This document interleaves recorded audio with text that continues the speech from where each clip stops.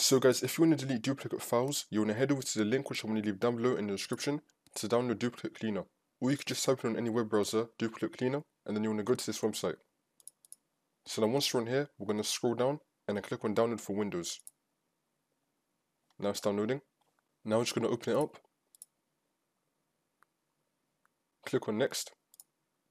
And then click on I accept. Click on next again. Choose where you want to install it to. Click on next. And then click on install. Now it's installing. You're going to click on yes once this comes up. And now you're going to click on finish, which will then run Duplicate Cleaner now.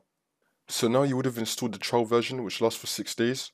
So now you're going to stick to your language, and then click on OK.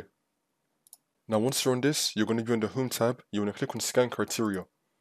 And then from here we have a bunch of settings that you can go through. You can choose what to find. So you have same content, similar content, or ignore content. There's a bunch of options here. And you have more duplicate options right here. So you can go for same file name, same file extension, similar file names. And there's also an option for search filters. So you can go for all file extensions, any file size, any date. And you can also go for all of this as well. It just depends on what you're looking for really. And now once you're happy with all this, you want to click on scan location.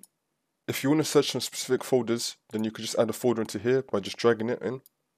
And you have it right here. If you want to remove the folder, you want to right click on it. And then click on remove this folder from list. You could also search your whole downloads folder, videos folder, etc.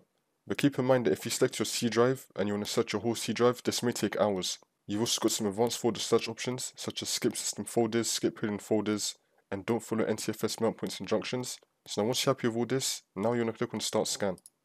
And this will only work if you have a folder actually selected, so make sure you have a folder selected. You want to tick find duplicate folders and then click on start scan. Now in my case there's been no duplicate files found, but in your case there may be some, which will then let you delete it.